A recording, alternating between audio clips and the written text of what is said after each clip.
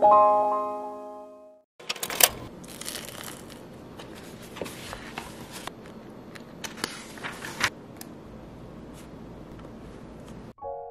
everyone, welcome. In the spirit of honesty, I started this book like 2 days ago. I've been diligently taking notes. If it wasn't clear already, we are reading Art on My Mind, Visual Politics by Bell Hooks, where basically Bell Hooks is just giving her perspective and her experience in the art world from the lens of a Black female artist. At least that's the gist that I've got so far from reading. The thing about it is, this is a new video format for me. So I kind of was reading the book, forgetting the fact that I was going to do a book vlog, therefore forgetting the fact that I need to record the thoughts that I was having while I was reading the book. But that's okay, we've only read the prologue and up to like page 3. So we haven't missed out on much. Let's go ahead and get started. I'm just gonna kind of go through a couple of the sticky notes that I've already put. Okay, so she opened the book with a point that is kind of pervasive throughout the entire book so far, as I read, obviously, which is this idea of the fact that visual arts is not just art, it's not just something cute, it's not just something pretty to look at, but it also has political undertones that needs to be acknowledged. And on this sticky note, I wrote that I thought that that was a really good thing to keep in mind, because currently I am kind of starting my own like little personal study when it comes to fashion design, and it's really good to keep in mind that it's not just artistic, it's not just about the fabrics, the colors, the shapes, yada yada yada. It's about the intention, the message, and the experience, specifically for me as like a triple minority, the life that you have lived and how that is expressed through the clothing. And it's something that was already kind of on my brain because I've been watching a lot of Ryan Finn on YouTube, and they talk a lot about fashion, the nuances of fashion, the psychological, the political aspects of clothing, and just really analyzes them on a deeper level than most fashion analysis I've seen, which doesn't say a lot because I haven't seen much fashion analysis, but it did open my brain up to the fact that art is just so much more than aesthetics. Bell Hooks mentions a lot in the introduction personal experiences that have shaped her reasoning for writing this book. For example, she realized that there were really just not a lot of people who looked like her who were being given the opportunity to take up space, and how the art world was really limited, and even the most groundbreaking critiques of her time would mention the critiques of Black women and their work, but not actually name the Black women who said those words, who made those critiques themselves. And she was also sharing experiences of her first exposures with the people who acknowledged art as a necessity in this world, that being her uncle and then this teacher that she had during high school, her art teacher. All of that to say, it just really brought to mind the fact that when you're creating, you are driven by life experience. And that's a really good reminder for me as a content creator, as someone who is interested in getting into writing and getting into fashion design and getting into a bunch of different areas. It's just important to remember that if you do not live, you do not have a story to tell. Like, you can't just sit at the computer for 24 hours a day and expect to have something to write. Eventually you're going to get sick of writing about past experiences. To constantly have that influx of new ideas and inspirations, you have to live. Was Bell Hooks talking about this at all? No. There was this one quote that I thought was just so good. She says, "I asked my audience to consider why in so many instances of global imperialist conquest by the West, art has been either appropriated or destroyed. I shared my amazement at all the African art I first saw years ago in the museums and galleries of Paris. It occurred to me then that if one could make a people lose touch with their capacity to create, lose sight of their will and their power to make art, then the work of subjugation, of colonization, is complete."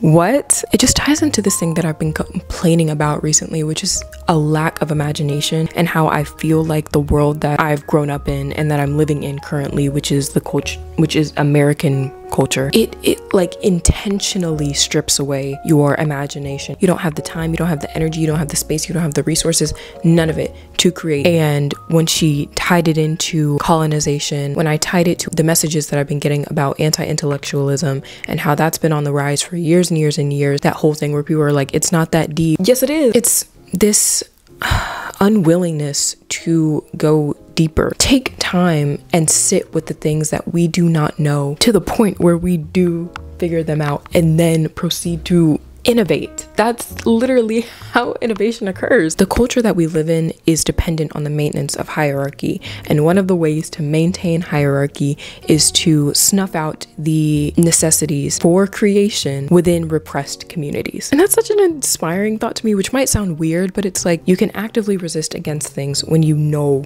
what's going on. Okay, this one's a little bit longer. She said, during the many years that I remained in a relationship that was heartbreaking, I found hope and renewal for my spirits in this image of union between lovers, of joyous escape. This print was placed so that I would look at it every day when I awakened. It worked magic in my soul. Andres Serrano's photograph of Circle of Blood was similarly healing to my spirit. In a period of long illness when I was in danger of bleeding my life away, I developed a hatred of blood so intense that it disrupted my capacity to function effectively. Serrano's image restored my appreciation for blood as a life-giving force. There are just two examples of the ways in which beautiful works of art have completely and constructively influenced my thoughts, my habits of being. There's just something different about reading bell hooks out loud. I'm not gonna fangirl over that right now. The point that I'm trying to make, I feel like it just brought me back. It's like the paragraph did for me what it was talking about. Like, it's just a big thing for me for 2023, as I've mentioned on this channel before, is rekindling my connection to my creativity. When I was younger, I felt art so deeply. I would listen to songs and I would cry to them for hours. I would go on school field trips and look through museums, and I would be in tears. Art in all forms used to just leave me in the most philosophical of places. As I've gone through COVID and just gone through a lot of transitions in life, it's like my focus has been to a lot more quote unquote practical things, or just disassociation really, because the world right now is just stressful. Art was starting to feel meaningless. I don't want to rant too long, but basically it just reminded me of the purpose of art. We are in my school's library right now. I just finished up doing some changes to my schedule because it got massively destroyed, completely imploded, if you will. I'm getting kind of tired of staring at my screen, so I'm gonna do a little bit of reading from Art on My Mind. What I really need to do is figure out how many pages I need to be reading every single day to actually finish this book by the time this video needs to go up. I have been severely slacking. And then I anticipate that it'll get even worse considering the fact that I have so much reading to do for school. This book isn't even that long anyway, although the font is small. Okay, let me actually get to reading. Lord. 34 pages per day. Okay, even as we hit the first few sentences, I have a thought. So she gives the story of basically this artist, this black female artist who was more integrated in like the high art spaces. She allowed herself to learn more about folk art and started integrating that into her artistic practice. It's basically what she's known for at this point. Bell Hooks was just kind of highlighting the importance of really integration, really letting go of the taboo surrounding certain ideas, engaging with it critically, and allowing that critical thought to integrate into our own lives and basically break down any biases that we may have in certain areas in order to evolve. I think that's a really good thing to keep in mind, because one example that I thought of as I was reading was homelessness. I feel like this is a big example of that. People in America have such a low perception or low opinion of homelessness, despite the fact that they like to put on that show of like, oh, homeless people, that's so sad, like we need to be caring for the homeless. But at the same time, the government will put up like anti-homeless architecture, as well as allow largely African American spaces to be gentrified, which causes a large level of homelessness. Landlords' prices are not regulated to the point where people literally cannot afford rent. So it's like this idea of homelessness in America is seen as taboo, is seen as something that you would never want for yourself, and therefore when you see other people in that position, you think that there's something wrong with them or something that they have done wrong, like they've gone down some sort of wrong pathway, they've done something to deserve the position that they are in. And yet when you think about it critically, more likely the government has done something, or the policies in place have done something. The policymakers that we have elected into office have done something, which has then caused the standard of living for these people to deteriorate. And it doesn't deteriorate only on a physical sense, but also in a sense of social standing because they are now looked down upon or seen as other. That's just one example that came to mind as I was reading it. I just think it's really important that we think critically about taboo topics, quote unquote taboo topic. That just ties directly into anti-intellectualism, where we're in this period of time where people are so inclined to say it's not that deep, when if we do go that deep, there's just so much to learn, and to not go that deep is kind of a disservice to our capacity for understanding and love as human beings. I can't with Miss Bell Hooks, I can't. Sar, the artist, was impressed by the depths of their commitment to making art, not for fame or money, but for the elevation of the human spirit. This video is going to be so long, but that's okay. It is this paradoxical mystery Sar calls us to embrace in the modern world that privileges order and control, that denies the power of destiny and fate. I have this thought every so often where I really wonder what it would look like to live in a culture that did not value, as I said, order and control. What does it look like when everything just kind of falls apart? And I feel like this is such a privileged question to have, because there are so many countries in the world that have seen their worlds completely torn apart. But what I'm talking about here is not destruction for destruction's sake, but I'm talking about destruction for the sake of evolution. And it's funny how much fear that brings up, how much fear that brings to mind, because of course as humans, or at least this human, I value stability, but it's like, is reliability holding us back? I don't know. I don't have the answer to that question, but have fun thinking about that for the next couple of hours.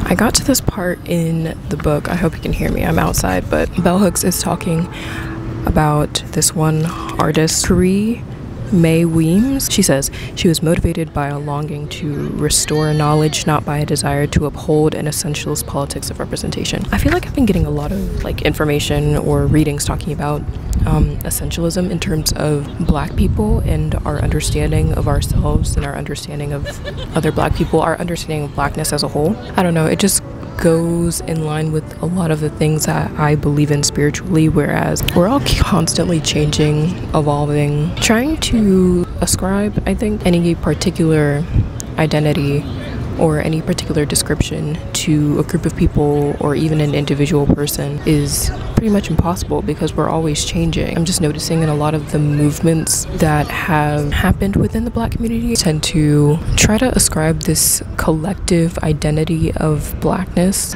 in an effort to create a sense of unity. Think Marcus Garvey and Garveyism and his whole Pan-Africanist ideal. I feel like that's kind of counterintuitive, because that's what whiteness does. It defines Blackness, it limits Blackness. So in actuality, the only way to really release ourselves from a supremacist way of thinking is to deny this uniform idea of Blackness, and to, I don't know, like the radical part of me wants to say reject race as a whole. Like, yes, I'm Black, but like, what does that mean beyond a skin color, you know?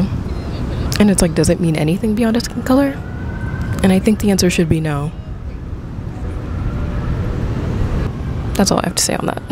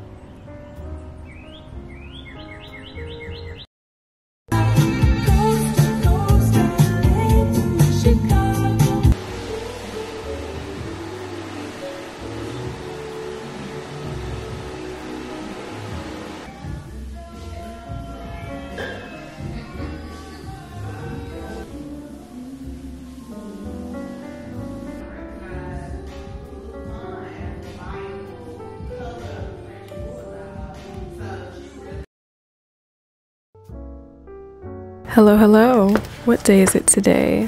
I was about to say it's 9:05. It's March 19th. So the last time I was reading from Art on My Mind, I was at the hair salon, you know, getting my hair done, massaged, straightened, deep conditioned, all that jazz. It was such a nice experience. Reading from a Black woman about Black women while being surrounded by Black women as a Black woman myself. It was kind of a slay. For the majority of the time that I was reading, bell hooks. I just forgot the name of the author for a second. Okay, so the chapter is called Architecture in Black. This book is fighting me right now. I'm sorry. Let's get it together. This chapter that I'm talking about is Architecture in Black Life, Talking Space with Laverne Wells Bowie. That starts on page 152. And the chapter previously, that's more talking about her. This one is more like a conversation with her. I'm gonna be so real. Bell hooks, sometimes her language can get a little convoluted to me. Although I love it most times, it's just like sometimes it's packed with too many, I don't want to say big words because I don't think people should be shielded from using whatever is in their vocabulary. It's just like too many big words together. Like it's not flowing as it usually does. However, there was a quote at the end of the chapter that brought the entire chapter together for me and gave it a little bit of clarity. Overall, we have to think deeply about the cultural legacies that can sustain us, that can protect us against the cultural genocide that is daily destroying our past. We need to document the existence of living traditions, both past and present, that can heal our wounds and offer us a space of opportunity where our lives can be transformed. Throughout this entire chapter, what they are actually discussing is architecture in Black life. Bell hooks is talking about these homes, these shacks that her family used to live in, that her neighborhood was kind of made up of. And I guess I found this chapter very interesting because for a point in my life, I was actually thinking about becoming an architect. And that was before I found out that there was like a lot of math that went into that. Not to say I'm bad at math, but just like, do I really want to do that? No. But I love the idea of designing spaces. I'm in a little Art Nouveau, mid-century modern, I think is the name of it. I'm in that kind of phase right now, like lots of jewel tones mixed with a lot of earthy tones, lots of colored tile, lots of patterned granite, chandeliers. I'll put some pictures up for reference. I found that this chapter, just like this entire book, honestly, and the whole purpose of reading, is that it just kind of shifted my perspective on, or opened my mind up to what architecture is and what interior design is, beyond just making things pretty. Because of course I'm a Libra, so I love things to be beautiful, and that's like my draw to it. But bell hooks gave this perspective that architecture, like many simple factors of existence of Black life, is a form of resistance. Not only are we taking up space in a world where space has systematically been denied, livable space especially has been denied us, also it gives us the space to take up space. Just love that word. Because within these homes that we build, we are creating, nurturing spaces where we are fuel for resistance. From this perspective, the home serves as this kind of nesting egg where creation begins. I wrote a few sticky notes down, and on this one, I was just kind of blabbing about how I've witnessed Black people in my life imagining their homes and kind of using this imagination as a sort of motivation, as a sort of drive. Like, for example, my mom, very successful, wonderful Black woman, she always tells me that she dreamed of having a wraparound porch. She could, you know, go outside, drink her coffee, where she could do her work, just kind of stare out onto the world, and peace and stability, rather than having to rely on the world to give it to you. That's what architecture allows you to do. It allows you to mold or envision or bring about a world that you want to see that you don't see yet. So it's like a form of alchemy. All of these negative emotions that you have about the world, about being Black, it's a shedding opportunity. Let go of all of those narratives, let go of all of the stories, the limiting narratives, because that's truly what they are. Although they may be true, they are still limiting. So in order to extend ourselves beyond that, architecture serves as kind of a medium for it. And because it's so tangible, I guess more in terms of the way that bell hooks was describing it, in that her family lived in shacks, versus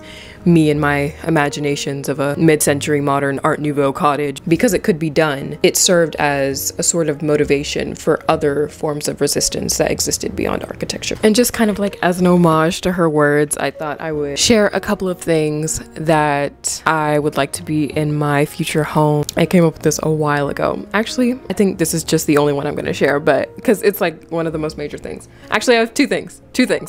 One of them is a garden. I want a garden so bad. I want multiple raised beds. I might want a few animals, not to eat though. I don't want to eat the animals. I want a flower field. I want arches. I want a greenhouse. Like, I want it all. I want to be the medicine woman. Gardening is just the most accessible and just most obvious, not example, obvious proof of the abundance that this world carries. I feel like living within oppressive structures that kind of layer on top of each other and are hard to decipher through on a daily basis, it can be easy to forget the abundance that exists in this world. It can be easy to fall into the narratives of scarcity and spread that narrative of scarcity or extend that narrative of scarcity onto those around you in the way of competition. So to me, just having the time every day to go outside, to commune with nature on a regular basis as a constant intentional remembrance of the abundance of this life and just how much scarcity does not exist. The fact that it was created means that it can be uncreated with the right form of action, with the right form of collective action. The second thing that I would love to have in my home, that I shall have in my home, is a dance room. Not really like a dance room, I just want it to look like a dance room, but it would really be more of like a creation room, right? Stick with me. What I imagine, a rectangular shaped 4-walled room. On the two sides of the wall, on this side and on this side, you have mirrors along the wall, and you have like the little bars that, you know, you'll see in a ballet dance room. On the other side of the wall, I don't really care what's there, maybe we'll have some art. On this side of the wall, I want it to be pointing on the outside of the house, and I want it to be facing the sun so that you can see the sunrise and the sunset, and that's the lighting for the room. Also, I want it to be where the full moon can be seen. That is where the ritual shall be done. I do want it to be a space of dancing because I love to dance, but I'm also terrified of dancing. I'm gonna work myself out of that. There's so many styles of dance that I want to do. Might get some flack for this one, but I would love pole dancing. I feel like pole dancing has a bad rap in that it can actually be extremely artistic and actually a great exercise and actually really beautiful.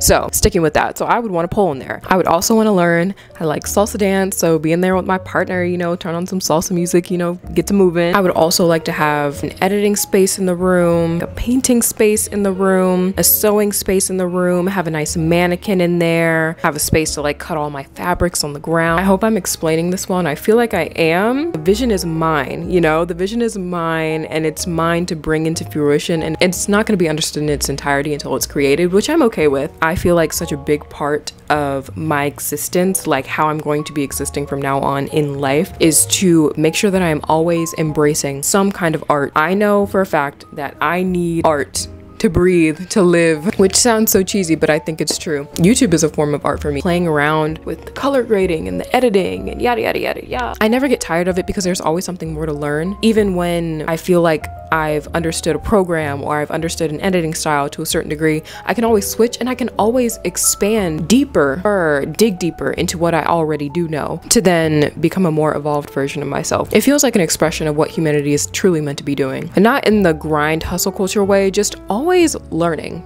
That's the word. We're always meant to be learning. We're always meant to be growing, but we're always meant to be learning. And that artistic space, that creation space for me in my home would be a place where that learning could be done. Okay, that's all I have for you guys tonight. As children, we marked the intensity of our bonds with outsiders by sharing blood. Who is we?